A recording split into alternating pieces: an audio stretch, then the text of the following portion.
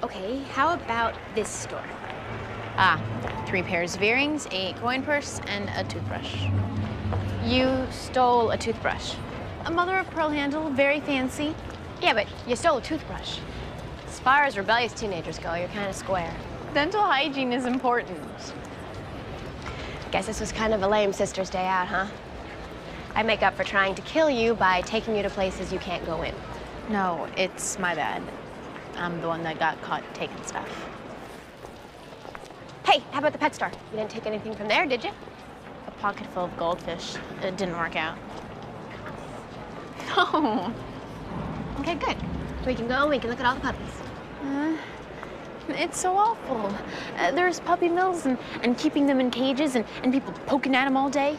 Yeah, but puppies, cute. Come on, you still have the pet store. Yes, when I was in my 5s and 6s.